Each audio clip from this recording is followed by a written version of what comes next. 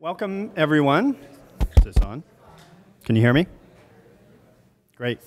Welcome, everyone. Thank you all for joining us today. I know some of you are still in line waiting to get lunch. There are plenty of chairs up here toward the front of the room, so please feel free to make your way forward as you grab something to eat.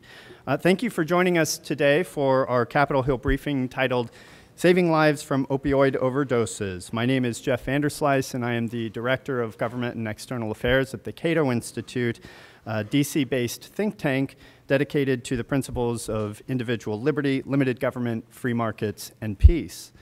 For those of you who are familiar with Cato's Hill briefings, you'll notice that today's format is a little bit different. We're going to start, of course, with a robust policy discussion on the effectiveness of Naloxone and the effect of and reasons for the FDA's prescription requirement.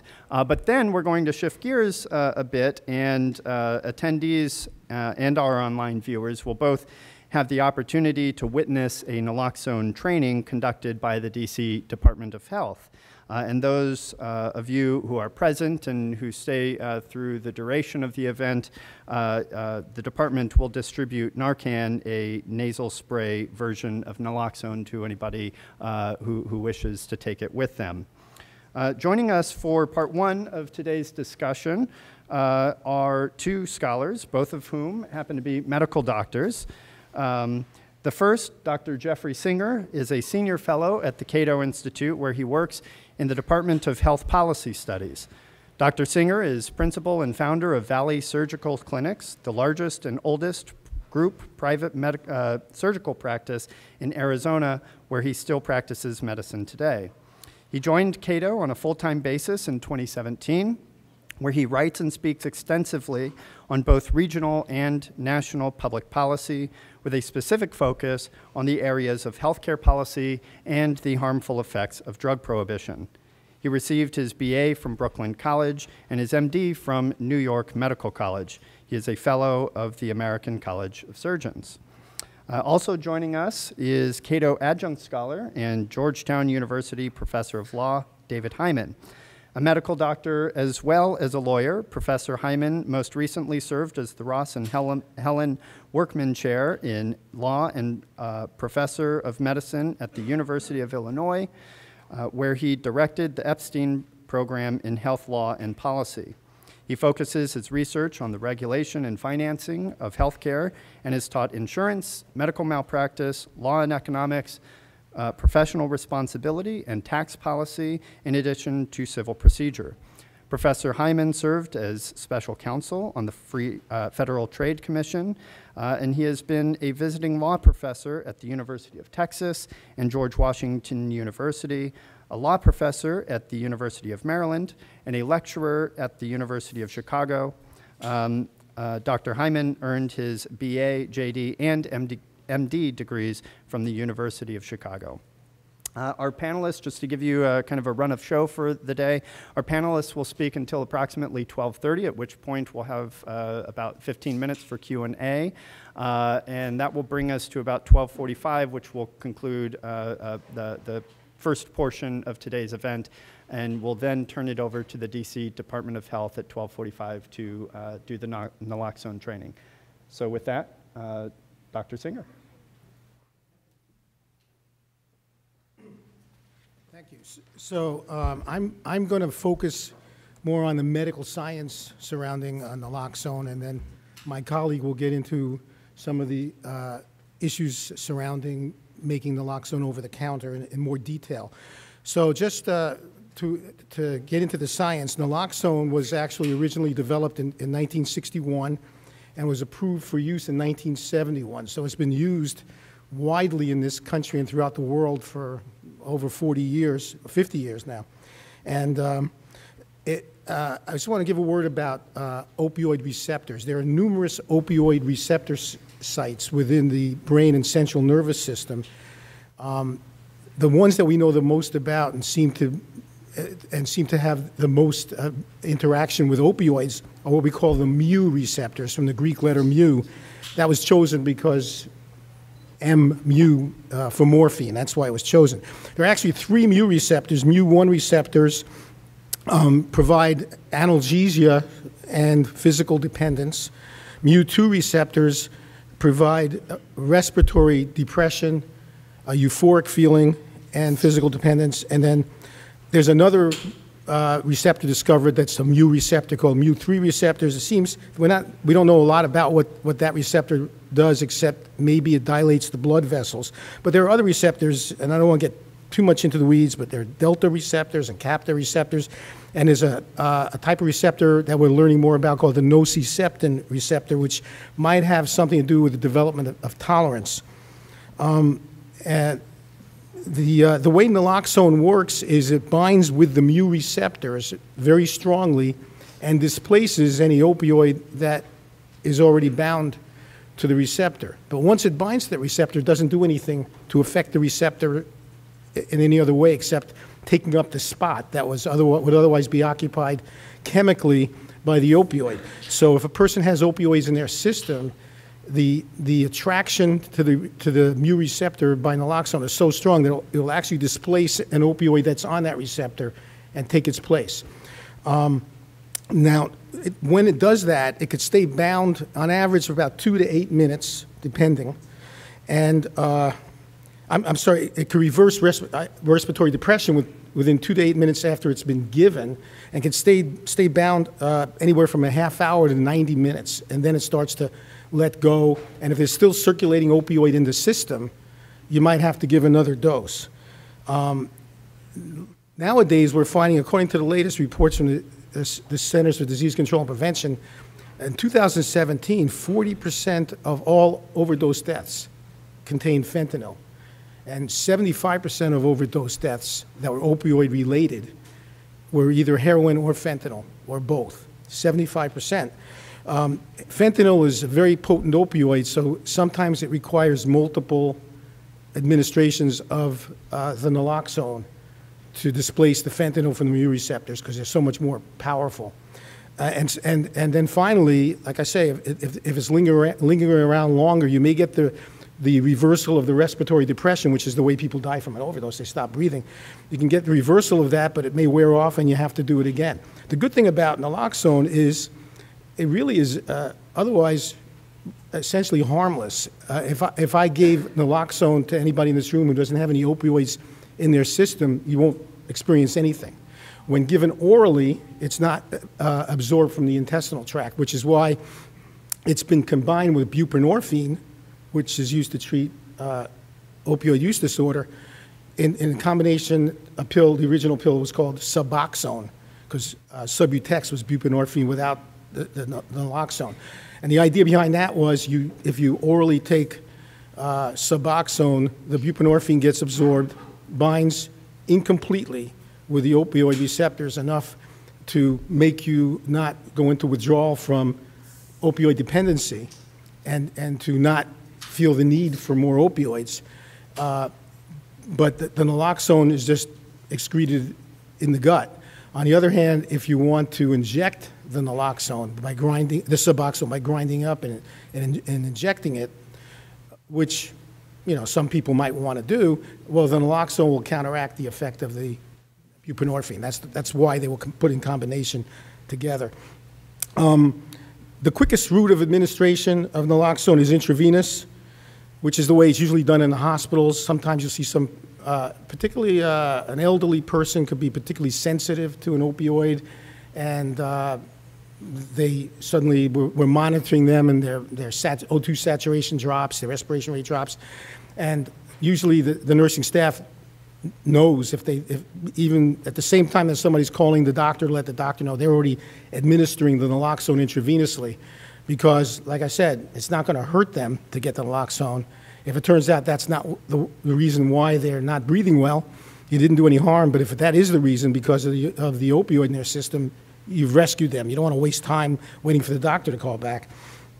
This also can be given intramuscularly, IM we call that, through an auto-injector, very much like the epinephrine, EpiPen kind of thing, and a nasal spray, which is very commonly used today. The usual adult dose intravenously is 0.4 milligrams to 2 milligrams.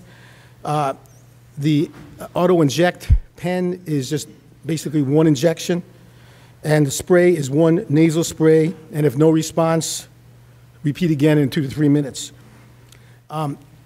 It can precipitate withdrawal symptoms, so if a person is dependent on opioids and has the opioids, now I'm talking about physical dependency, because as you know, there's a difference between addiction and dependency.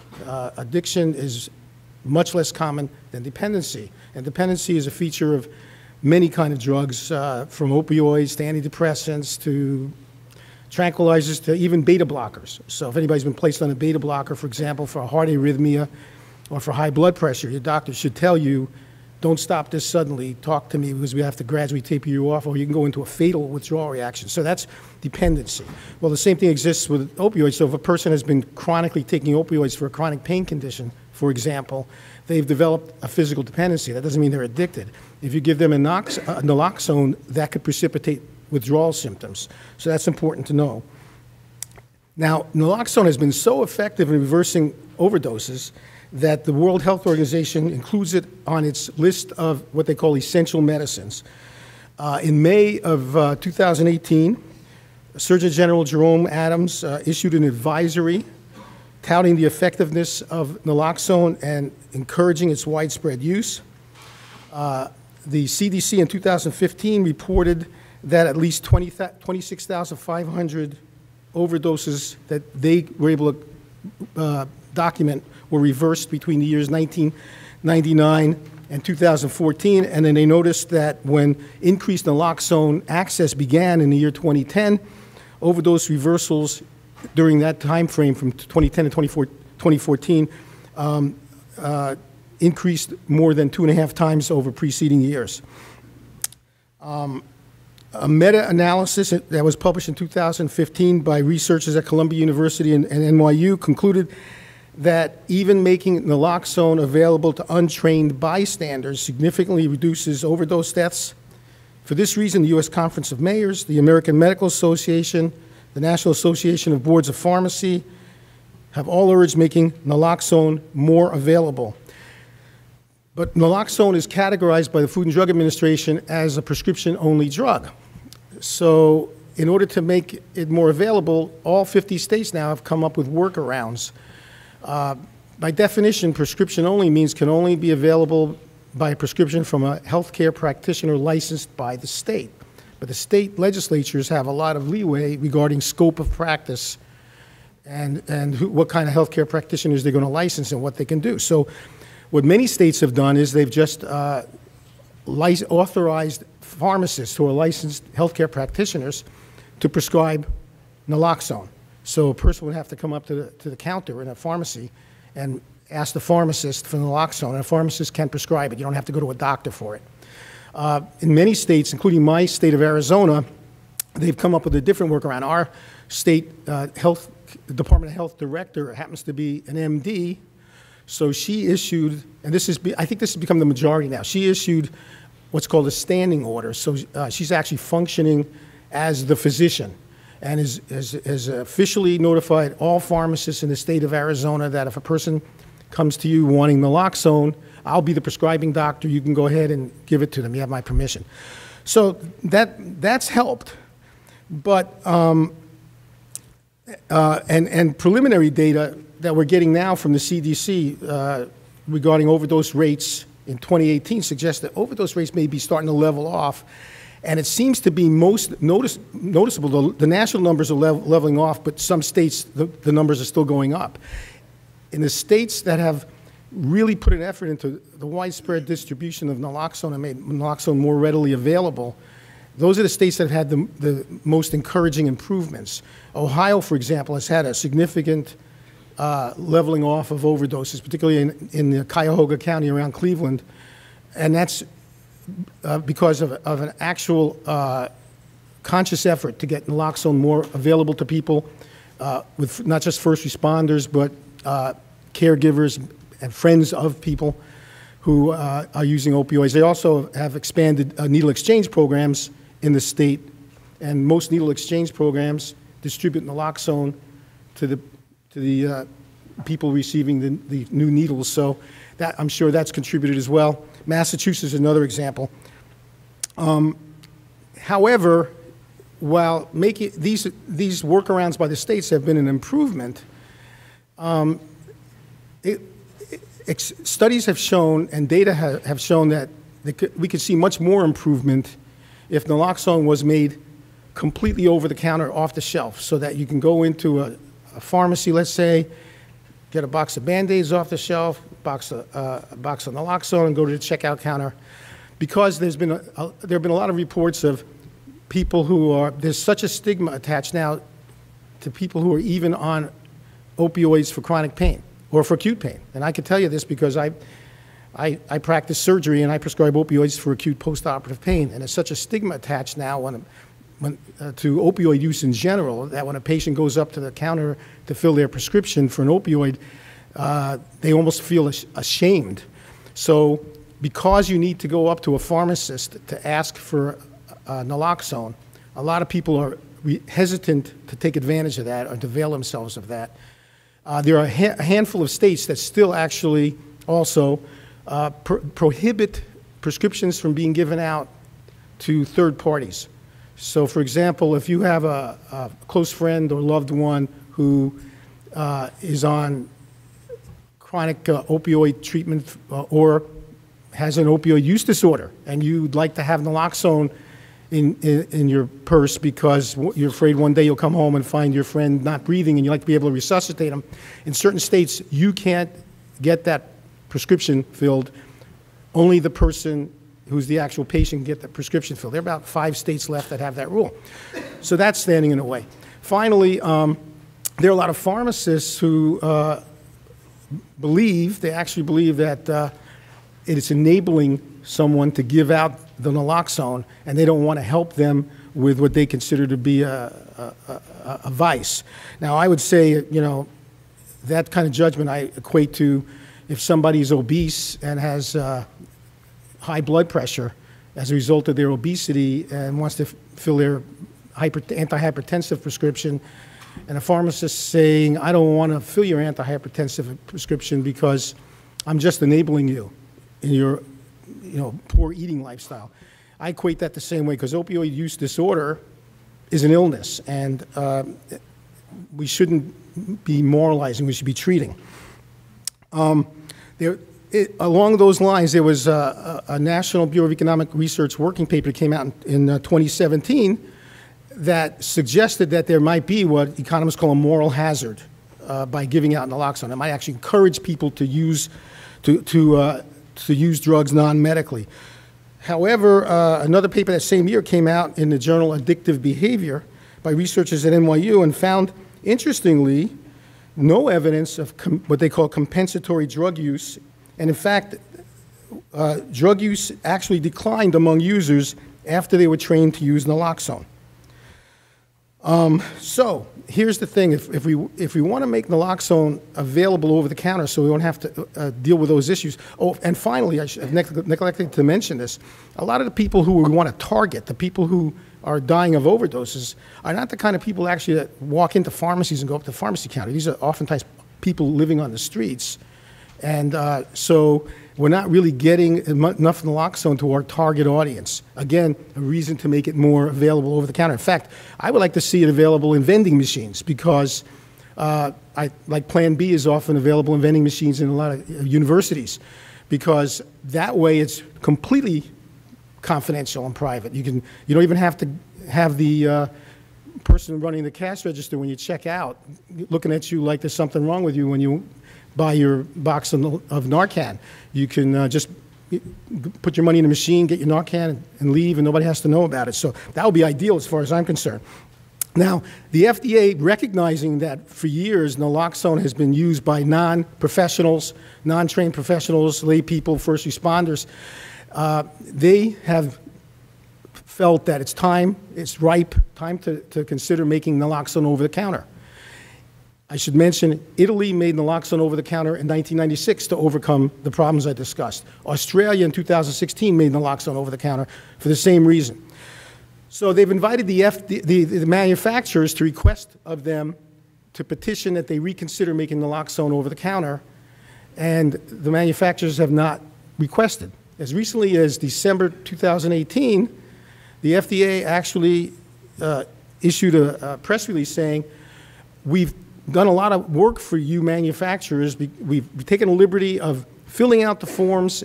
In order for us to approve you for over-the-counter, we'd have to approve your labeling. We've actually done the research, and we have model labeling, so we did all this work for you that we don't have to do. All we need you to do is request that we review this to make it over-the-counter. And so far, that hasn't happened.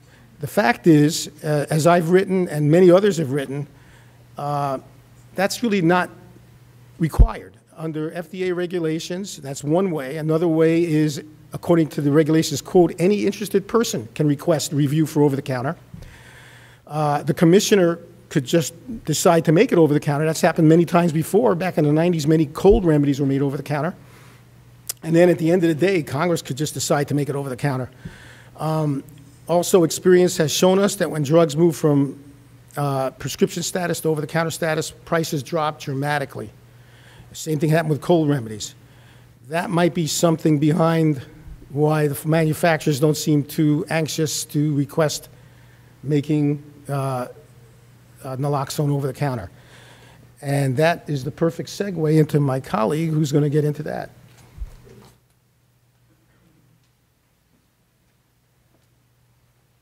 So thank you all for coming, and thank Jeff for that excellent introduction to the science behind naloxone, the sort of ground rules in some ways for how it has historically been regulated and the opportunities for moving it over the counter. Now, just a quick show of hands. How many of you have purchased something over-the-counter drug? Okay. How many of you have purchased prescription drugs? Okay, so think in your own mind for those of you who raised your hands twice, and imagine for those of you who only did it once or not at all, the difference in the experience, the time that was required, the price point at which the exchange took place, and the involvement or lack thereof in insurance between the sorts of products that are purchasable over the counter versus those that are prescription drugs, whether branded or generic. The FDA, as Jeff alluded to at the very end, has switched a whole series of products over the course of the last 4 decades from prescription only to over-the-counter. And in deciding whether or not to do that, the FDA basically thinks about 3 distinct things. The ability of patients to properly self-diagnose without professional guidance, right? So you want to be careful about people deciding they have malaria and treating themselves for it with the drugs that are associated with the treatment of a particular condition. I pick malaria somewhat facetiously. The good news is it's not so common here in the United States, but you treat it with antibiotics, and antibiotics has a series of side effects, and you only want to take them when you need to. So you want to make sure people actually are dealing with a problem that they can self-diagnose. And on that, I think, you know, opioids and naloxone, there's very little doubt that this is the sort of thing where people can properly self-diagnose without professional self-guidance. Second, the benefit-risk ratio of the drug that you're proposing to make over the counter. To the extent the drug has a narrow benefit-risk window, you want to be careful about how broadly it's used. You want to reserve it for the situations where it's most appropriate. And on this criteria, I think naloxone actually fares quite straightforwardly positive as well. We've got lots of experience with it being dispensed by first responders and also by members of the public who have taken advantage of the standing orders and the workarounds that the states have done. Finally is consumer-friendly labeling, and as Jeff alluded to at the very end of his remarks, although for other over-the-counter switches, we've basically waited for the company to come forward with a proposed label. Here the FDA has actually gone and done the work for them, and they're more or less waiting for a company to step up and say, we'd like to manufacture this on an over-the-counter basis. Over the past 30 or 40 years, we've seen switches for drugs for pain, allergy, heartburn, and smoking cessation, and our experience with switches has actually, I think, been a clear and unambiguous win for consumers. They obtain drugs and other products that they need in a manner that's convenient and at a price that's substantially lower. They don't have to go see a doctor. They don't have to have a discussion. And so the question then is, if we switch to over-the-counter, what are the possible consequences that we ought to be concerned about? And to what extent are we most of the way there anyway with what's happened? So part of the distinction that's going to happen if it's switched will be distribution. And Jeff alluded to already the reality that we've had some difficulty pushing naloxone out as broadly as we would like to, given the fact that it's basically risk-free, and it's life-saving for people who need it and can get it on a real-time basis. So the reality is, if you're selling a drug over the counter, you can sell it through about 750,000 different retail establishments. There are not 750,000 pharmacies in this country. The number's a lot closer to 40,000. Some of the bigger chains have decided to stock naloxone in every single store, but it's much more hit or miss. And even if they stock it, you're putting a burden on individuals to go and have a conversation with a pharmacist to get them to dispense the drug. And the price point at which it takes place is relatively steep as such things go.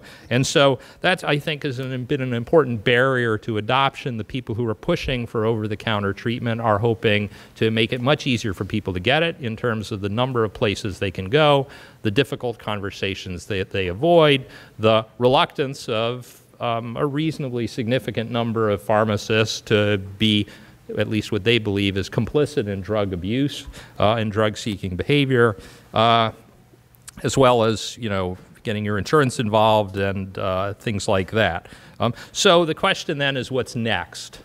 Well, I think the FDA has basically done far more to try and get naloxone to be publicly available than it has done with anything else. And the reality is that the workarounds that the states have done should have, I think, satisfied everybody that naloxone is a drug that meets the requirements for switching, right? You don't have standing orders if you're worried about the margin of safety for the drug or the ability of patients to self-diagnose, right? So those sort of two preconditions have already been satisfied. And then the labeling, the FDA has done all of the work. So the difficulty here, or the constraint, is the willingness of a company to step forward and offer the product. Now, the FDA has approved one generic provider of a nasal spray version of naloxone, but that's Teva, I believe. But they're in the midst of a patent infringement suit, and so until that's sorted out, even though the FDA thinks that it's appropriate to have a generic available, and there are obviously good pricing reasons for encouraging that, until that's sorted out, we're not going to see that. And over-the-counter is going to run on a separate track. But in order for it to happen, we need a pharmaceutical company who wishes to step forward and manufacture the product, executing the paperwork. Even if the FDA unilaterally decides to reclassify it, it's still going to be dependent on someone being willing to do it, or importing it, or setting up a maverick company to do it, including the nonprofit that a variety of hospital chains have set up to do drug manufacture as well. So that, I think, should give you a sense of the sort of regulatory framework and what the barriers are, and with that we should have some time for questions. Thank you both for that. I think we have about 10, 12 minutes for Q&A, and I'm sure there are plenty of questions. So if you would please state your name and identify yourself, and please keep your question in the form of a question, if you would. I see a hand back here. Yes, gentlemen. Hi.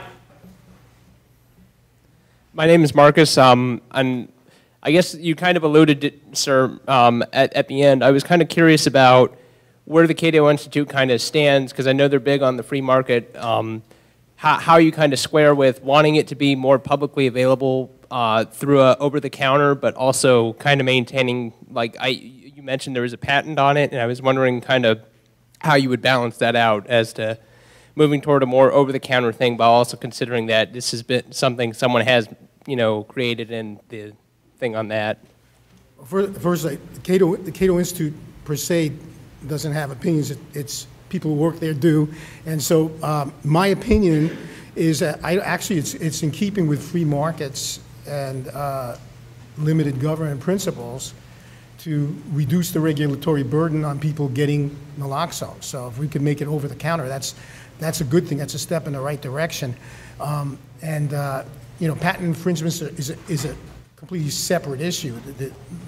What I'm concerned about is making it, removing the barriers to people who want to obtain this life-saving drug by having to go to a pharmacy and speak to a pharmacist who may or may not be willing to give it to them. Do you have anything you want to add to that? Yeah, so the only point I'd make is the drug itself is off patent and has been so for many years. One can patent a device to deliver the drug, and you know, there's no inconsistency between a belief in free markets and patent protection to encourage innovation.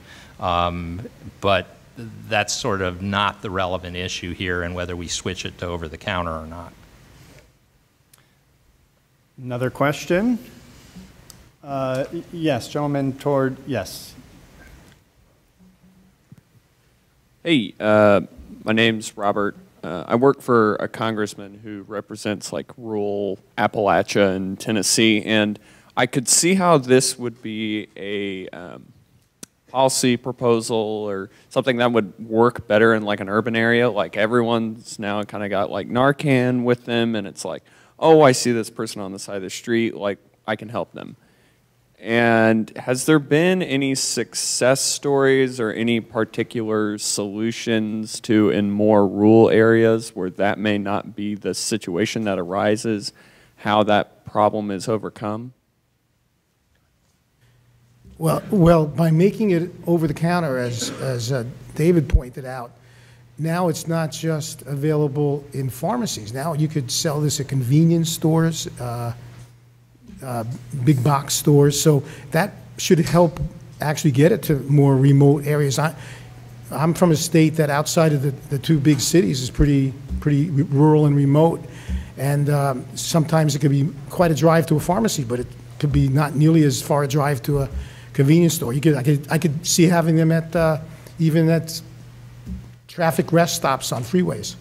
You want to add anything to that? Or? Yeah, look, population density is going to affect access. This should not surprise you. It applies to all sorts of things, right? But to the extent, echoing what Jeff just said, it's more broadly available through 750,000 retail establishments.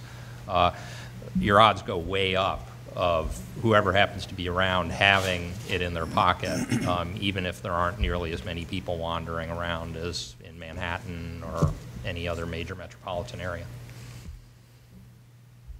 Yes. Hello, I'm Dustin. I'm a Georgetown student. So you guys mentioned the idea of moral hazard, and my question is that isn't it a bit difficult to declare unilaterally that moral hazard won't be an issue, considering there isn't really enough data since the drug hasn't been available over the counter, like we're arguing for here? Well, I actually, I'm glad you asked that question. I personally kind of object to a moral hazard analysis of this issue because, like I said, if we go by moral hazard, almost, I would say in a modern affluent society like the United States, the great majority of what doctors do every day is practice harm reduction. When I have a person who is overweight and has mild diabetes and hypertension, and I know I can get that person to not require any medication if they just went on a diet and exercise program, but they don't want to.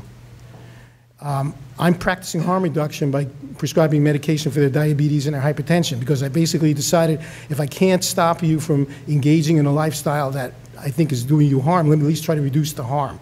So it all depends on what your goal is. If your goal is that you want to force people to not engage in a behavior that you don't approve of, then you might be able to make a case that it's moral hazard. But if your goal is you want to see less overdose deaths, and last I looked, that's what's upsetting everybody, the overdose death numbers, then moral hazard shouldn't even figure into the equation as far as I'm concerned. So I don't object to a moral hazard framing and an analysis. It's ultimately an empirical question, how significant it is. I also teach insurance law, and we worry about moral hazard a lot in that context. And I think it's actually something Congress should worry about more in many of the things that it does. But in this area, the switch between our current approach with standing orders and it's available at every pharmacy that's willing to stock it versus over the counter, although it will hopefully, in fact, the intended goal is to increase the availability of it, I think we shouldn't worry so much about the moral hazard issue, even if we accept that a moral hazard framing is useful, relevant, and maybe dispositive if the result, let's just hypothetically assume, because that's what law professors do, we dramatically increase the number of people that are taking opioids because their sense of the likelihood of rescue in the event they overdose is suddenly higher because they think other people are going to watch out for them. Maybe that'll happen, maybe it won't. It's an empirical question. But the switch between having this available in the way that we do currently versus over the counter is not a category change in that particular dynamic. And also there's, as I mentioned during my presentation, there is at least one study, now granted that's just one study, suggesting that in fact it did not lead to increased use, maybe even decreased use. Yes, young lady here in the green. Sorry, so you said, thank you. So sorry, you said the problem was, or part of the problem is that manufacturing companies aren't coming forward to try to provide this over the counter. Aside from, you said, like a cost difference in terms of over the counter and prescription, is there any understanding for why they don't want to come forward to provide it over the counter? You take that one. Well, I think, the incumbent provider's incentive to provide it is very different than the incentives of a new entrant, right? Because the incumbent providers have a business model that works for them. And if you look across time and across industries, people tend not to disrupt their own market. You require new entrants to do that. And so I think, you can go and ask them, and you can go ask the other companies why they're not doing it. I don't want to speak for them or project onto them my own expectations or understandings, but certainly across time you don't see people disrupting their own business model when it's working for them. I think we have time for one or two more questions. I see a hand up there in the back of the room.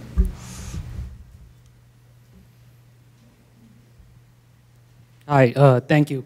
As a former medical student, I'm a little skeptical about removing the process of healthcare delivery from a trained medical professional.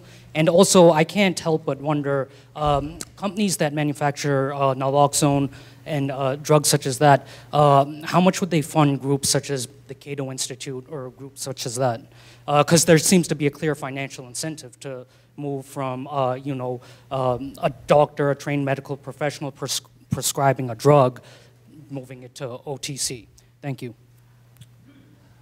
So it turns out I have an entire book on the subject of how good a job the trained medical professionals are doing at delivering high-quality, low-cost health care. The book's called Overcharged, Why Americans Pay Too Much for Health Care, published, wait for it, by the Cato Institute. And you can go to overchargedforhealthcare.com and read a couple of chapters for free. We're very charitable at the Cato Institute. With regard to who's funding the Cato Institute, I don't get a dime from the Cato Institute, and it's not obvious to me why the argument that they have a conflict of interest based on contributions from the current providers of naloxone works at all. Okay, if anything, I would have expected contributions from a different cohort of people. But as I said, I don't get it. I have these views for free as far as all of those people. Well, Georgetown pays me handsomely, as it happens. I have no complaints about that. I'd like to chime in also. I appreciate you're a medical student. Well, I'm a medical school graduate, and so is the Surgeon General, and so are many of the people at the CDC and the American Medical Association and the American Public Health Association. And I think I said the Surgeon General as well, and they are all saying this should be available widely for use without a doctor's supervision. And like I say, all the states now, you could, between a standing order or pharmacist prescribing, people are just going up and getting it. You wouldn't see the sort of workarounds that we've seen if this were the sort of dynamic that's explainable in the terms that you framed the issue. Let me put it that way. Excellent. So I think that concludes part one of today's event. So let's give our two panelists a round of applause. All right, good afternoon, everyone. My name is Jonjelyn Gamble. I come to you from the DC Department of Health. We are right down the street at 899 North Capitol. I am the Harm Reduction and Hepatitis Program Manager. I have also brought along Shay Davis, who's our Special Populations Coordinator, and we're going to talk to you today about our, I guess, the epidemiology of opioid overdoses here in the district, as well as community responses that we have going on in the district. And I know you guys might represent various jurisdictions, but I'm going to specifically speak about what's going on here in DC.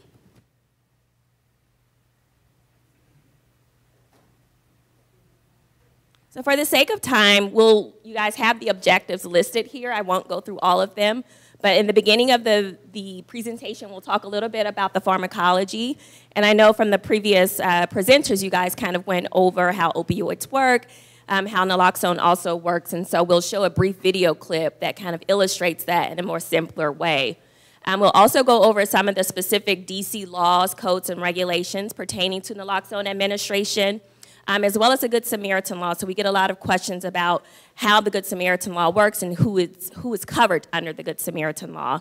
Again, we'll talk about data, some statistics around fatal and non-fatal opioid overdoses here in DC. And then the most important parts at the end, we'll discuss how to actually administer Narcan. So just some background information. This is very basic. Again, when we talk about opioids or opiates, we know that we are talking about things like heroin. A lot of people, especially here in DC, they are heroin users. So many people you might think of when you hear the term opiates or opioids, that folks are speaking of prescription drugs. However, in DC, we have a lot of heroin users. So I just want to make sure that everyone understands that heroin is also an opioid. So we also consider codeine, morphine, as well as opioids. Opioids are the most potent tools to relieve pain. We know that a lot of doctors, healthcare prescribers, clinicians are doing a lot of prescribing. Looking at the data from 2012 to 2017, we know that opioid prescribing has gone down from those years. However, when you look at 2017 data, clinicians have prescribed over 250 million different prescription opioids during that year. So opioids may come in tablet or pill forms, capsule, powder, liquid forms. They can be smoked, snorted, injected, swallowed, or drank. And I just wanted to make a note here, going back to that first bullet point when we think about the poppy plant. So opioids in the poppy plant have been around from about 3400 BC, and the Sumerians used to call it the joy plant. So you just kind of think about that a little bit.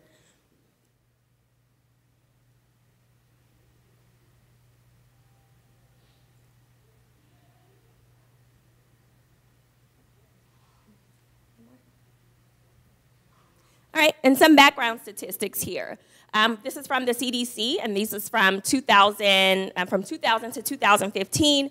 We know that more than 500,000 people die from drug overdoses, right? And so I like to say, by the time that this training is finished, we know that about 4 to 5 people will have died from an opioid overdose. Now, 115 people die every day from an opioid overdose, and again, this is 2016 data. This chart here is one that we usually show in our community, to our community members when we're doing these community-based trainings. On the left-hand side, you'll see a lot of the generic names of opioids. In the middle, the trade name or the brand name, and then street names here. So a lot of folks, especially as we're working with the community, we start to kind of understand what folks are calling different opioids so that we know what to watch out for. So we work a lot with Metropolitan Police Department, Department of Forensic Sciences, and really understanding what different drugs are out there on the street and how they are terming those different drugs.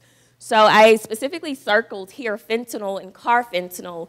Many of you have probably already heard of fentanyl and carfentanil.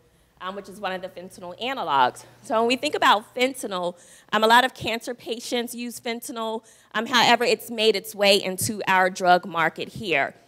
We usually get questions during our training, folks asking, well, heroin has been around for a very long time here in DC, so why is it now that people are dying from opioid overdoses? Because we tend to have folks who have used for 20 or 30 years.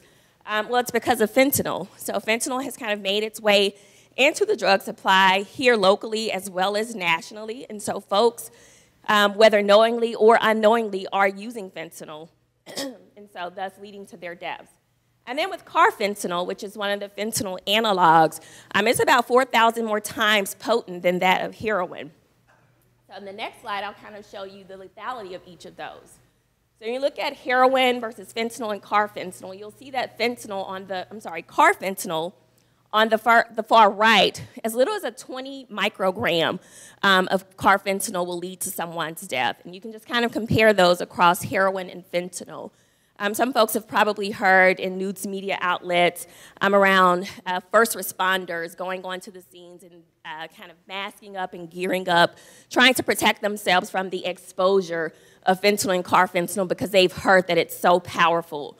But I do want to dispel that myth because we do get this question pretty frequently around folks asking, well, hey, is it true that if I just come into a room and I come into contact with it, I touch it, or I smell it, that I could potentially overdose?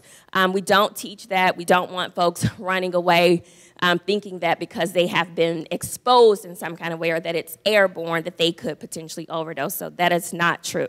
But you can see here across 3 of those pictures how potent carfentanil and lethal it is.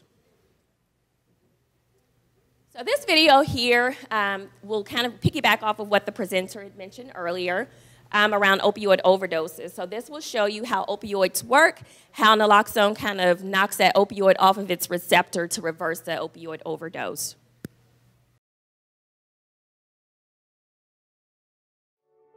Let's begin with understanding what an opioid overdose is and how it affects the body. Opioids work by interacting with receptors in our brain. The opioids fit into these receptor sites, sort of like a key fits in a lock. What makes opioids potentially so dangerous is that these same receptors ensure we keep breathing. An overdose happens when more and more opioid molecules latch onto these receptors, overwhelming the brain's ability to keep us breathing properly, or even at all. Because someone suffering from an opioid overdose may appear to be simply sleeping, it's important to know the signs to look for. Specifically, breathing becomes very slow and shallow, erratic, or has stopped. Snoring or gurgling sounds are made. Pupils become pinpoints. There is a loss of consciousness. The person is unresponsive to outside stimulus. The body is limp. Pulse is slow, erratic, or not there at all. The face is pale and clammy. Fingers and lips turn blue or purple, and the person may also experience vomiting. An opioid overdose deprives the body of oxygen, which can cause vital organs, especially the brain, to shut down. After 3 to 5 minutes without oxygen, brain damage starts to occur, soon followed by death. Fortunately, there is a medication that can temporarily combat opioid overdose symptoms, buying critical time for paramedics to arrive. Naloxone is a competitive antagonist to opioids. It works by knocking the opioids off the brain receptors they've latched onto, allowing the person to breathe again and temporarily reverses the overdose. So now we'll talk a little bit about risk factors for an opioid overdose. A prior overdose is one of those. So we know that people who have a drug use pattern or history, that they are more likely to have a subsequent overdose. I know in DC, and I'll get to this slide once we start talking about epidemiology, but we tend to see a lot of repeat overdose cases in DC. Reduced tolerance. If a person has stopped using for some time, so let's say that they've entered substance abuse treatment or they were incarcerated, whatever they've done to kind of, discontinue their use also increases their risk for having a subsequent opioid overdose. Mixing drugs. A lot of things, again, that we learn out in the community. people will say, hey, I've learned that if I mix a stimulant and a depressant, that it kind of cancels each other out, so I'm less likely to overdose. That is not true, and so we want people to be aware of that, that mixing drugs does increase your chances of having a subsequent opioid overdose as well. Using alone. We'll show a campaign at the end of this presentation, but obviously if a person uses alone, there's no one around to help resuscitate them. Or to use the naloxone or reverse them. So using alone is one of the campaign slogans that we've used in one of our the past 2 years, one of the campaigns that we've had to kind of discourage people from using alone. And then lastly, increases in strength or quantity or changing formulations, and that's mostly related to prescription drug use. So when we're thinking about signs and symptoms of an opioid overdose, again, just kind of thinking about the context is really important as well. So a lot of times people will say, hey, how do I determine whether or not someone has, if they're just high, if they've smoked marijuana versus someone who has actually had an opioid overdose? So these are just some of the signs and symptoms when you're thinking of someone being high versus someone having an overdose. So if you're high, your muscles tend to become a little bit more relaxed. If you've overdosed, your skin is pale and clammy, so kind of sweaty. Your speech is slowed or slurred if you're high. When you have overdose, again, very infrequent breathing or no breathing at all, whereas if you're high, of course, you're still breathing, right? If you're high, you're responsive to stimuli. If you've overdosed, chances are if someone were to come up and call your name or shake you, you're probably not going to respond. And again, you're going to have a very normal skin tone if you're high versus when you're overdosed, your skin tends to be a little bit more blue. Your lips will be blue and fingertips are blue as well. So the next 4 bullet points here on this slide talks a little bit about ways to prevent opioid overdoses. So one, we know is to improve opioid prescribing. So I think in 2016, this was the first time that the CDC actually issued guidelines for prescribing opioids for chronic pain.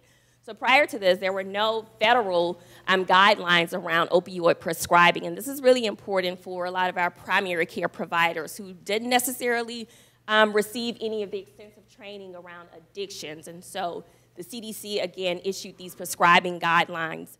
Here at the DC Department of Health, we offer several continuing education credits to providers, mainly primary care physicians, nurse practitioners, et cetera, so that they can get free CEs around opioid prescribing.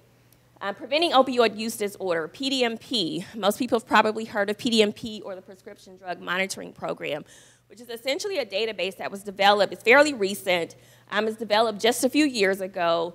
And what this database does is allows providers to input patient information, so their prescriptions.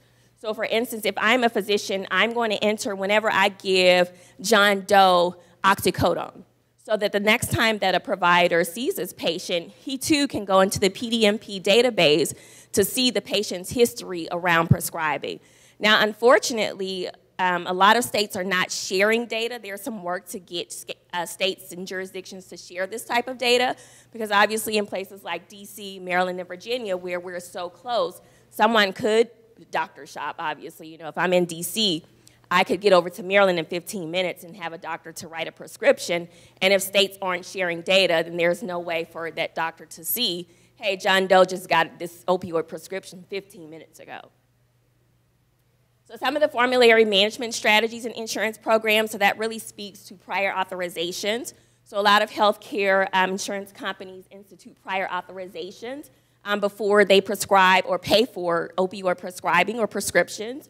So you would have to call your insurance company in order to get that authorized for them to pay for that. A lot of academic detailing has started to happen with opioid prescribing. So with academic detailing, it's really kind of set up on a pharmaceutical model. You have detailers who will go out, a lot of clinical case consultants, really go out to speak to doctors and say, hey, educate them on new opioids and the proper guidelines around prescribing. And then treating opioid use disorder. In the district, we've really started to kind of get away from methadone prescribing and methadone clinics and going into the gold standard of MAT with buprenorphine and naltrexone. So at the DC Department of Health, we fund 8 providers who are now, we have about, let's see, 90 data wave prescribers in 8 of our FQHCs and community-based organizations, and they're now able to prescribe buprenorphine. And then lastly, reversing overdoses. So I think earlier someone spoke about standing orders. And though this says standing orders at pharmacies, I'll just say in the district, we don't have a jurisdiction-wide standing order. So unlike Maryland and Virginia, where if you can go into any pharmacy in Maryland and Virginia and ask for naloxone over the counter. However, I'm sorry, at the pharmacy. However, in DC, there are only certain pharmacies who have standing orders.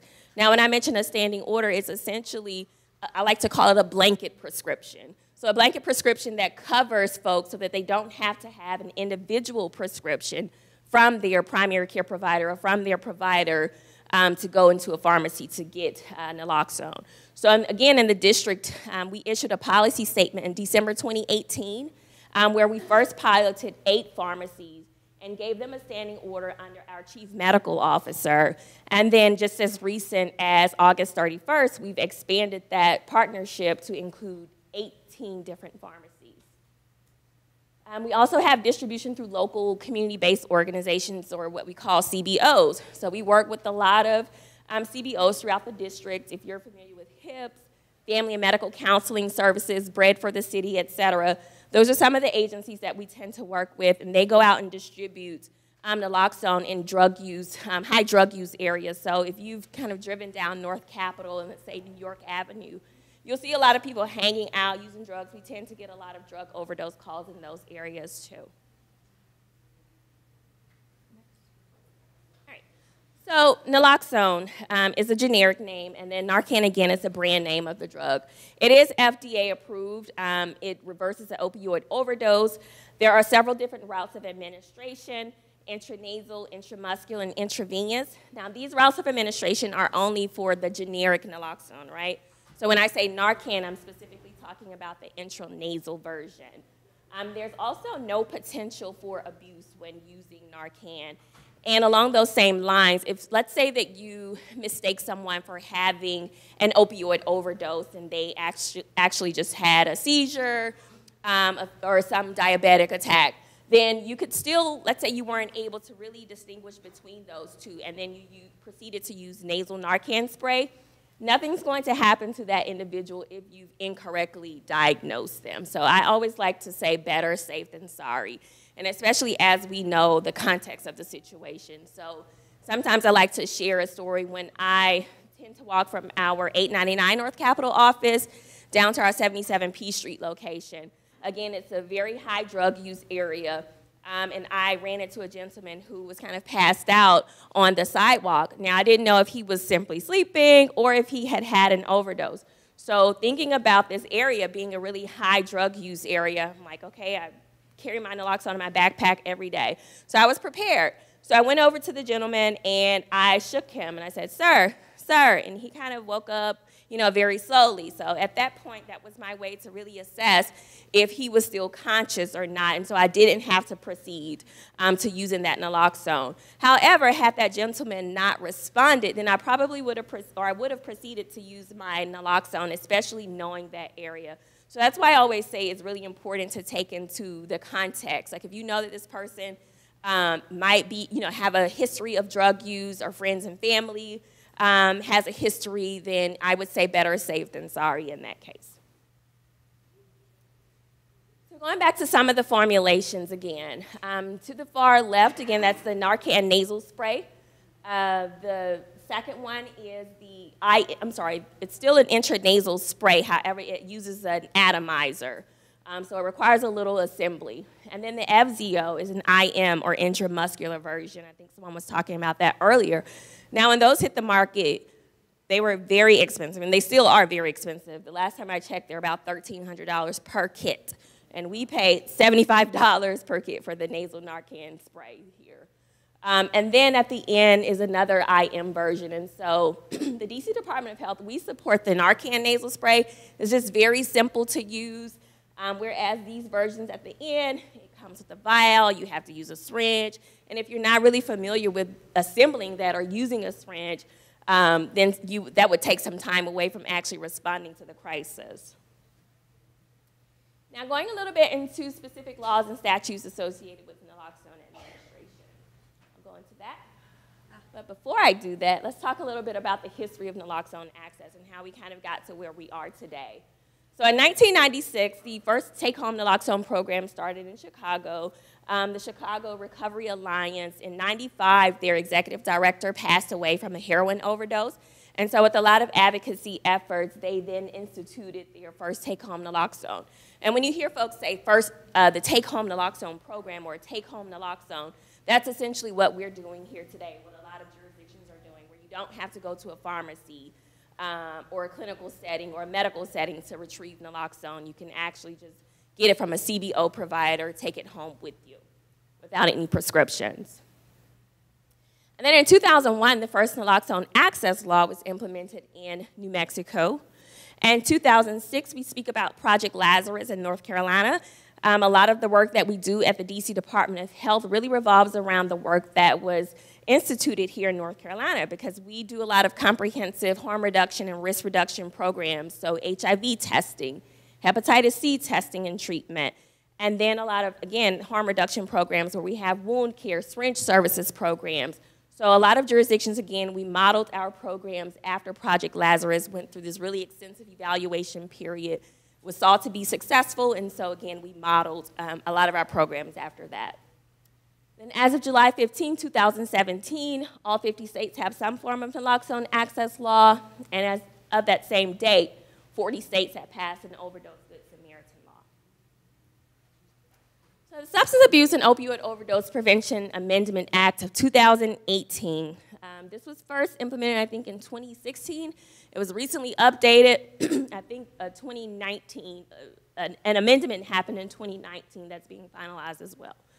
So this simply states an employee or volunteer of a community-based organization shall not dispense or distribute an opioid antagonist, i.e. naloxone, under this section unless he or she completes training conducted by the Department of Health. Now, this really applies to a lot of our community-based organizations in doing their work in distributing naloxone, because we want folks, one, to be aware that naloxone is take-home at this point, understanding orders, and then two, folks need to be trained on how to use naloxone before kind of going out into the community. Now, you don't have to go through an extensive training that we do at the Department of Health. A lot of our CBOs really go through a quick and dirty 5-minute training with some of the folks who are coming to retrieve naloxone. But this law, in a sense, kind of establishes the Department of Health as the authority in providing the training to district residents and CBOs. So is Narcan legal to carry?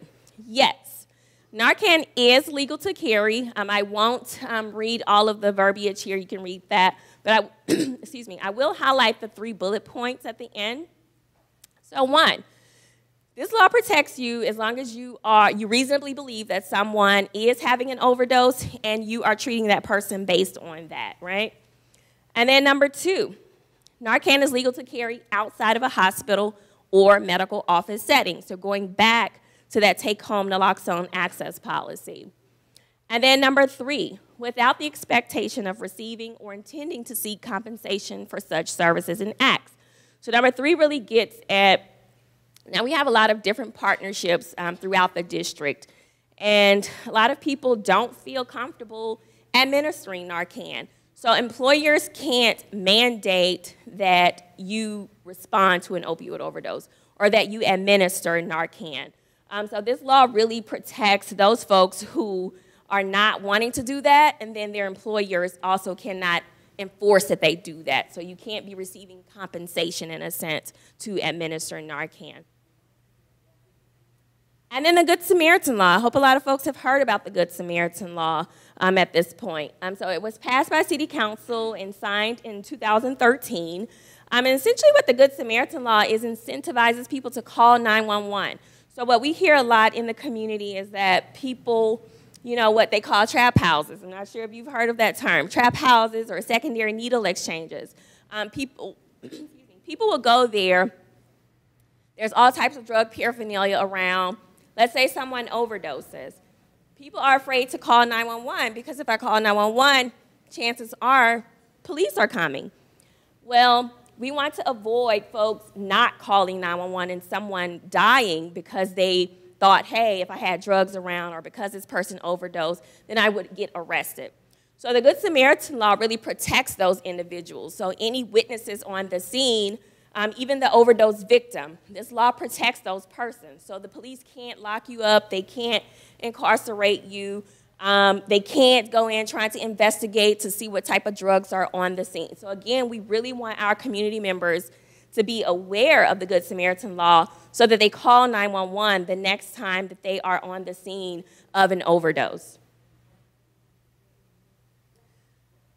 This is one of the most recently enacted laws. So the Controlled Substance Testing Emergency Amendment Act of 2018. Now this goes back to December of 2017 where it was emergency legislation because we were again starting to see a lot of fentanyl overdose cases, fatal fentanyl overdose cases here in the district. I think this might have just been made permanent in May, but I will double check this. So essentially what this Amendment Act does is protect those individuals and CBOs from some of the previous drug paraphernalia laws. So in 1982, prior to 2017, so from 1982 to 2017, if persons had drug testing paraphernalia equipment on them, then they could be arrested. However, with I guess once fentanyl testing strips really came about, folks wanted to be able to test their drugs to see if fentanyl was present in their drugs. And so this law here says that it permits CBOs to deliver or sell, possess with intent to deliver or sell testing equipment or other objects used, intended for use or designed for use for that same purpose, which again goes back to testing equipment or analyzing drugs. So if you look at that, the picture to the right here, it kind of looks like a pregnancy test. So if you put that into your works, what we call it, or your drug supply, if you see one line, you'll get one line or two lines. One line is positive, yes, one line is positive, and then two lines negative. So that pretty much just shows if fentanyl is present in your drug supply. And again, this Amendment Act protects those people who might have these fentanyl testing strips on their person. So going a little bit over the epidemiology, and this is very interesting, at least to me it is, when we talk about numbers and data and how the epidemic really looks here in the district. So I should update this because I think it still says 4. It does, yeah. Okay, so DC is actually now third in the U.S. for opioid overdose deaths, and that is behind, number 1 is Ohio, number 1 is West Virginia, and number 2 is Ohio, and then number 3 is now DC. So when we look at our average overdose patient in DC, we know that they're about 54 years of age, which is much higher than that of the national average. I like to always say that DC has a very different demographic from the rest of the country. Most of our opioid fatalities are older black men, whereas when you look at in other jurisdictions, it's mostly a rural or suburban white user. Most of the overdose patients in DC, they reside in wards 5, 7, and 8. 83%, most, are African American, and then also most are also male. So FEMS transport encounter. So this goes over about a year and a half worth of data. This is from January 2018 to May of 2019. So we see that there are some trends here, right? If you follow that blue line, we tend to see a lot of overdose cases happening throughout the summer. So they spike in the summer, and then as time goes on or as it gets colder, overdose deaths go down. We know folks out in the summertime are like partying, having a good time, and then usually, again, once the weather breaks, people kind of go back into their homes. All right, and so this is this is fatal data. So this is from the Office of the Chief Medical Examiner's Office, and it represents data from 2014 to 2018. So we know from 2014 to 2017, there was about a 238% increase in opioid overdoses. So if you look at 2014 to the far left, you see that we had 83 deaths or fatalities related to opioids. In 2015, 114 deaths. In 2016, we had 231 deaths. 2017 is the year that we had the most, 279 deaths. And then it declined some in 2013. In 2018. So we had about a 30% decrease from 2017 to 2018. And we would really like to attribute that to a lot of our community-based naloxone distribution programs and MAT programs that we've implemented since then. All right, and then when we look at some of the different fentanyl analogs and different drugs that are actually causing opioid overdose deaths, we can see that there's mainly two different drugs in DC that are causing most of our deaths. And so that's fentanyl and heroin. Now again, I'll make the distinguish between DC and a lot of other jurisdictions. Now if you look at the very end, at prescription opioids, you'll see we have some, but keep in mind that these are not mutually exclusive data or cases. So a lot of times what we see in DC is that someone may have used heroin with their prescription opioids. It's never really a prescription opioid only death. All right, and then this data again mirrors that of non-fatal overdoses. So again, about 80% of our deaths in DC fall between the 40 and the 69 age group, with most of those folks falling in between the 50 and 59. And then race ethnicity, again, this mirrors that of non-fatal, it's mostly black. And then when we look at resident status, again, we'll see, again, this is from the Office of Chief Medical Examiner. So these are folks who have actually passed away or died in DC. So we are only tracking those cases. So most of those are DC fatalities for people who are living in DC. We have some Maryland, so essentially what that means is people who are living in other jurisdictions like Maryland and or Virginia, they come to DC, they cop their drugs here, they die here. So we have to report that through our OCME office. And then other, again, remember I mentioned those other states that are close by where we tend to see folks coming in to cop their drugs and they die here. So West Virginia, Pennsylvania. So that other category really represents some of those people who are coming from nearby jurisdictions. And then undomiciled is our homeless population. That number is actually increasing. We're beginning to see a lot of opioid-related fatalities amongst our homeless population. And then unknown is simply we don't know their residency status. And then this again mirrors that of the non-fatal data. So mostly wards 5, 7, and 8 are where folks are living who are passing away from opioids. So this slide I really like to incorporate just so folks can kind of really get an idea of what's going on here in DC. 90-day repeat overdoses. Now this is from January through March of 2019. So we took a snapshot of about 375 patients. And these are all repeat cases. Remember in the beginning I talked about how DC FEMS, our Fire and Emergency Medical Services, really go out and they really know a lot of folks by name. These are people who have had multiple episodes of opioid overdoses.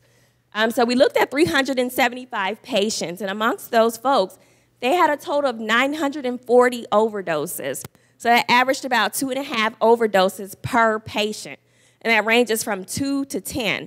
Now, we collect a lot of data from our CBO providers, and they also, they're able to report to us how many naloxone kits or doses that they've used on a survivor. And so many times we see things from like 5 or 6 different Narcan doses that have been administered because people are just really using drugs that they don't know what's in it, and they end up here, represented here, because you can see, again, the range of 2 overdoses to 10.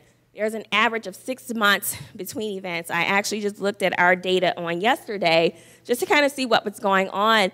And yesterday afternoon, I guess that was maybe around 3 o'clock, we had already had 10 overdoses. And then one gentleman had, this was his 3rd overdose in 2 weeks. So we tend to see a lot of those repeat overdoses here in the district. And again, most of them are male. So 1, we hear a lot about people putting someone in a bathtub, ice bath, or putting ice in their underwear or bodily orifices. And so people think that that is supposed to somehow like wake them up. And we teach them not to do that because it can really depress your body, your core body temperature. And once you do that, the person could actually go into further overdose.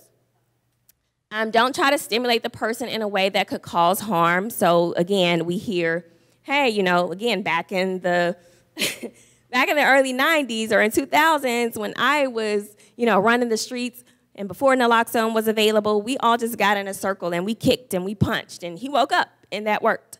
Again, we're using scientific evidence-based practices is what I like to say. So we have access to naloxone so we don't have to get in circles and kick people and punch them to try to wake them up from an opioid overdose.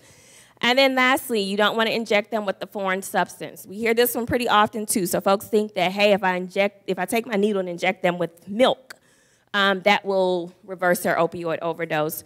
Again, these are all myths. You don't want to force someone to drink anything, force them to eat anything, inject any foreign substances in them either. We know a lot of times people who inject drugs, they tend to get abscesses and endocarditis, and so doing these things will actually increase their chances of getting those bacterial infections. So what do you do in the case of an opioid overdose? One, you're going to assess for responsiveness and breathing. Remember I talked about that walk that I take along North Capitol. So that's kind of what I did with that gentleman. I called his name, shook his shoulder. That takes all of 3 seconds to assess someone for their responsiveness and breathing. Secondly, calling 911 and saying, hey, my friend or my family member is unresponsive, I need help. So that's really important. We have to make sure that folks know to call 911. It's not just okay to administer the Narcan and not get the person further medical treatment. Number 3, rescue breathing to provide oxygen. So rescue breathing is the quickest way to get oxygen back into the body. And then the rescue breathing step is only performed if the person is not already breathing on their own. And then administering Narcan. So when you're administering Narcan to a person, they should be lying on their backs. You're going to insert the nozzle into their nose. Shay'll kind of show you guys the nozzle here. So this is, the simulator. So this is a Narcan simulator. It's very easy to use. Everyone will get a kit today, but the Narcan nozzle, I'll show it. Let me hold it up a little. But if you can see here, it has this little nozzle here. And this is, I like to tell folks, it's very simple to use. It's not hard at all. This is the only thing that you would do is push this all the way up a person's nostril, and there it goes. So again, one thing I like to mention is the half-life of Narcan. So the half-life of Narcan is about 30 to 90 minutes. And I say that because when we think about our average heroin user here, we know that heroin really metabolizes through the body quickly. It's one of the only drugs that metabolizes as quickly as it does. However, it can take up to about 6 hours for a heroin to really get out of your, it stays active in your system for about 6 hours. Now, the reason I say that is because the half-life of Narcan is so short. So if the half-life is only 30 to 90 minutes of Narcan, and then we're thinking about someone who is using heroin, and that's potentially staying in their body for up to 6 hours, someone could go into another overdose after you've used that initial spray of Narcan. So it's really important to stay with that person to make sure that they don't go into another overdose. And then if there's no response after you've administered that first dose, then you're going to give them the second dose after 3 minutes. Now, the Narcan nasal sprays that we're handing out today comes with 2 doses. The last step is placing a person in the recovery position. Then I'll go through a little bit more detail on the subsequent slides. So assessing for responsiveness and breathing, I'll try to get through this pretty quickly. So again, if you don't shake the person or call their name, one other option is to do the sternum rub. So if you take your fist, if everyone takes their fist here, and then rub it very aggressively up and down your sternum. It hurts. It's really uncomfortable. So if a person doesn't respond, that's one way to really assess. If a person doesn't respond to that, and again, considering the context of the situation, then the person might have overdosed. The rescue breathing steps. Now, we do teach rescue breathing. So again, these are pretty much the same steps, or the person would be laying the same way for rescue breathing as you would have them for Narcan in a sense. So the person's gonna be laying on his or her back, their nose is pinched, you're gonna give 2 slow breaths, and then 1 breath every 5 seconds. Every 5 seconds, you're gonna continue to perform that rescue breathing until the person has started breathing on their own. And again, I just wanna make a note too. So this is a graphical representation of how rescue breathing looks. One thing that we do say, again, if you're like walking down the street and you run into someone, you're like, okay, that's a stranger. I only have my naloxone. I don't feel comfortable performing the rescue breathing. Then don't perform it. We want you to feel comfortable, but what's most important is the use of that naloxone spray. I say, or I guess maybe a year ago, we started incorporating the rescue breathing piece after our health department director went to one of the safe injection sites in Vancouver, and then she was able to really talk to the medical providers there, and they were to, they told her, hey, that we can always tell when a person comes into the emergency department and know if that person has had rescue breathing performed on them, because if they don't, then their brains really looked like mush. So at that point, we really started to teach the rescue breathing piece. At the DC Department of Health, we're going to be putting together some overdose prevention kits. We'll include some face shields. Our community members have been asking for those. And then this last step here is the recovery position. So again, after the person has started breathing on their own, you've already administered the Narcan. This is the last step here, the recovery position. The person should be in the recovery position waiting for EMS to arrive. Now, their bent knee is going to support their body. Their hands are under their face. And who knows, does anyone know why the hand is under the head? Can't hear? So, okay. So we want to make sure that our hand supports our head, because a lot of times in overdoses, people will vomit, and you want to prevent them from vomiting on themselves and then they choke on it and then die. So we try to make sure that their hand is supporting their head so that they're not essentially dying from vomit, on their own vomit. So again, as a reminder, so 2 cases that require a second dose of Narcan. If the person has not responded to the initial one after 3 minutes.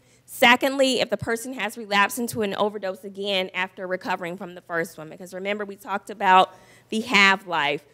Naloxone only works for about 30 to 90 minutes, whereas someone's heroin could be in their body for up to 6 hours. So following up after an overdose, you want to explain what happened, advise against using any drugs for now.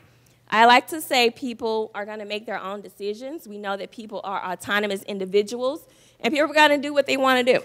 So I say advise them from using any drugs from now, because we don't want them to land in those statistics that we talked about earlier with all of those repeat overdoses. So we know that and we see this pretty often too with some of our FEMS data, people will overdose, they refuse to go to the emergency department, and then 4 hours later, FEMS is back out there responding to them again because they've had another overdose 4 hours later. So if EMS is not present, you want to take the person to the emergency room for whatever reason if you're not able to get them into an ambulance, and stay with them until after the naloxone has fully worn off. All right, so these are just a couple of pointers.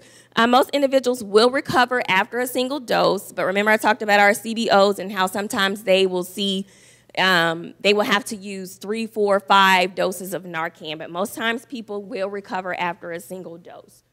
And then one point to also make, while we teach all of these steps, going through the rescue breathing, recovery position, what we hear in the field most times, once you've used that naloxone or administer it, people are going to hop right up.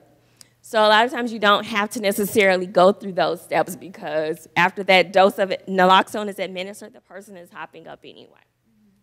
So the person will be in withdrawal, because naloxone works very quickly to try to pump those drugs out of our system. So we do hear that people will wake up and they are violent, they are aggressive, they are fighting, they are wondering, why did you save my life? Why did you make me waste my money on my drugs? All of these things we hear. So in this case, the rescuer needs to take precautions or keep in mind your own safety as you are responding to someone who has had an overdose. All right, and then these are just some of our community response efforts that are going on now. We talked a little bit about the posters or the campaigns that DBH has out. DBH is the Department of Behavioral Health. So it says the times have changed, how you use should too.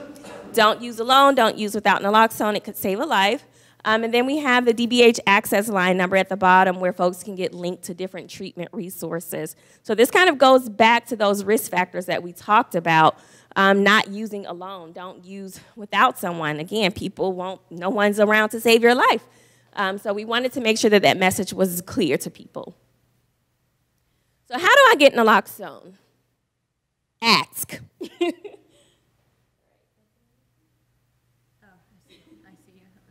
All right, so one thing we want to make sure that folks know, aside from getting free Narcan that's available at the health department, primary care physicians, any prescriber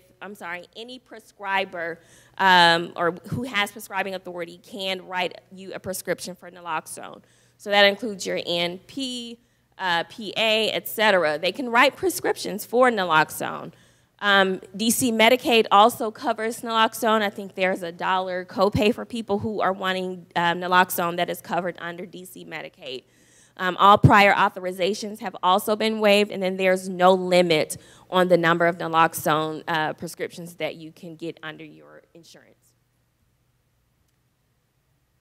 So these are 3 of our funded providers. Again, I mentioned FMCS, Bread for the City, and HIPS. These are CBO partners where you can essentially just walk into their offices and retrieve naloxone for free. And then this last video is a demonstration of Narcan. Now this is one that we use from our manufacturer, which they ask that we use. Although it goes against a little bit of what we teach here at the health department, so you can just kind of pay attention to it. These are the most important steps, I will say. If you encounter someone who is unresponsive and you suspect an overdose, first shake their shoulders and shout their name. Kevin. Ask if he or she is okay. Hey, can you hear me? Check for signs of an overdose. Unresponsive to touch or voice. Breathing is slow, uneven, or has stopped. Snoring, gasping, or gurgling sounds. Fingernails or lips are blue or purple.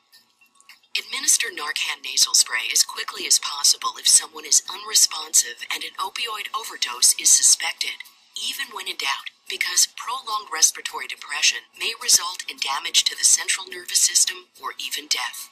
Lay the person on their back to receive a dose of Narcan nasal spray. Remove Narcan nasal spray from the box. Peel back the tab with the circle to open it. Remove and review the printed quick start guide inside the package. Hold the Narcan nasal spray with your thumb on the bottom of the plunger and your first and middle fingers on either side of the nozzle. Do not press the plunger to test or prime the device. If you do, you will waste all or part of the dose of medication. Tilt the person's head back and provide support under the neck with your hand. Gently insert the tip of the nozzle into one nostril until your fingers on either side of the nozzle are against the person's nose. Press the plunger firmly to give the full dose of Narcan nasal spray. Remove the device from the nostril after giving the dose. After you have given this medication, seek emergency help right away. Narcan nasal spray is not a substitute for emergency medical care. I'm with somebody who stopped breathing. I think they've had an overdose. Move the person on their side after giving Narcan nasal spray. If possible, put their hands under their head and bend their upper leg forward. This helps prevent the person from rolling onto their stomach. This is known as the recovery position. Continue to watch the person closely. If they do not wake up or respond to your voice or touch, or if they do not seem to be breathing normally within 2 to 3 minutes, use a new Narcan nasal spray to give an additional dose in the other nostril. Alrighty, so that's pretty much a very simple demonstration of Narcan administration. The one thing that I usually tell folks during our trainings, one, Since this is very simple to use, there's really not a need to open the package to read the instructions. That takes a little bit of time away from trying to save someone's life. And then also in this video, the lady called 911 after she had already started. So we want to make sure that after she had started administering Narcan. So the one thing we want to make sure that we emphasize is that call 911 in the very beginning. So remember, you'll do the assessment for the responsiveness and breathing. That should take all of 3 or 4 seconds to quickly do a sternum rub or check a pulse, and then proceed to calling 911. So in that way, we know that fire and emergency medical services will be on the way while you are tending to the overdose victim. All right, any questions? Everyone's ready to go out and administer Narcan. Yes. You mentioned like there are some particular wards that have like a higher, like I know at least for myself, I'm new to DC. Can you describe for me like where that area is? Sure. So Ward 5, I'm not sure if you go down, that's mostly, it's still east of the river too, but Ward 5 is around H Street. You have probably gone down H Street at this point. So H Street going into Benning Road, also where the new, it's called Heckinger Mall, I'm not sure if you know where that is. But also going down New York Avenue where that new like Nike outlet and all of those places are, that's West Virginia Avenue, that's Ward 5. East of the river is what we call Ward 7 and Ward 8. And that's like Martin Luther King, if you've heard of the big chair in DC, that's Ward 8. But again, these are areas that are heavily populated by largely populated by African Americans. And these are the same wards that we see a lot of different health disparities, right? Because we know that these areas are occupied largely, again, by African Americans. It's low income, low educational attainment. So it just kind of really aligns with all of those kind of markers of disparities in health that we see.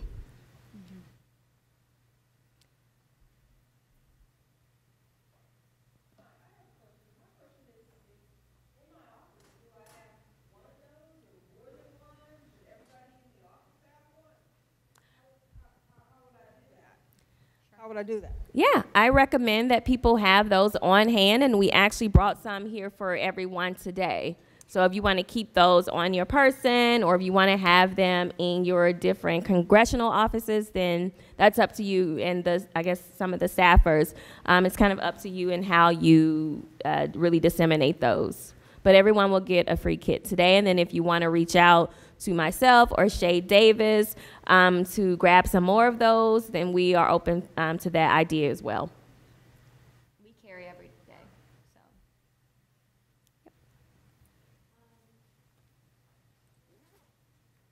So after a person wakes up from a Narcan, do you still suggest they go to the hospital?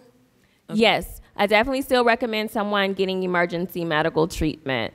So again, we tend to see this when fire and EMS goes out. We know in DC about 34% of people refuse further treatment, and that means declining the ambulance ride to the emergency department. It's up to them, but it's recommended that you take that person to the hospital just to make sure everything is okay with them.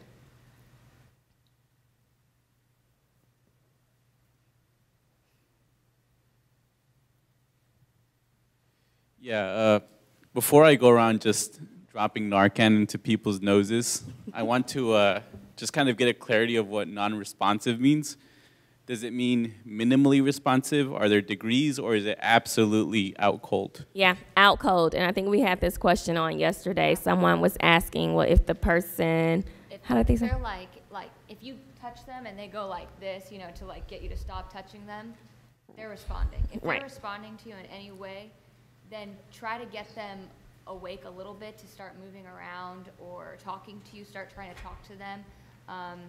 Yeah, that's what we would do. But don't give them Narcan, because if they're responding to you, they're going to be mad.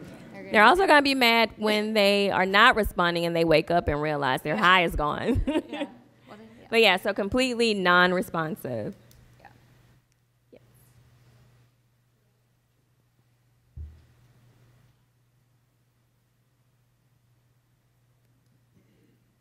Can you talk a bit more about access to Narcan, apart from us in the room receiving this right now?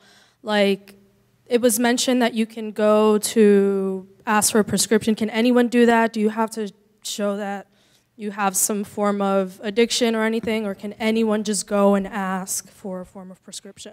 Yeah, so in the district, naloxone is pretty readily accessible and available to anyone, regardless of any addictions that you may have. Naloxone is available at about 20 of our community-based providers. Those 3 that I showed at the end, FMCS, which is Family and Medical Counseling Services, they're in Ward 8. HIPS, which is off of H Street, and then Bread for the City is in the Shaw community. Those are 3 of our funded partners, and you can just walk in and grab Narcan from those places. And then going back to our pharmacy pilot that just started on August 31st, it's on the website. You can actually just do a quick Google search to see the listings of the 17 pharmacies that are participating in this pilot. So if you go into any of those 17 pharmacies, you don't have to have a prescription. They don't ask your name. You don't have to give them any insurance card. You can just simply say, hey, I want a free Narcan kit. And then they'll give you free Narcan. Yeah. So I actually moved here 2 months ago from, I lived in Nashville, Tennessee, and I worked statewide for the Department of Mental Health. And each state has different, like, you guys all know this. So I would look into what your laws are regarding naloxone, because it's different per jurisdiction. So, like, our Medicaid access was different than it is here in Tennessee, or in DC, excuse me. Any other questions? All right, thank you. And we will put these Narcan kits up here on the table for folks to grab, and feel free to, I think I pretty much brought enough for everyone, so if you want to take 2, then you can probably do that too.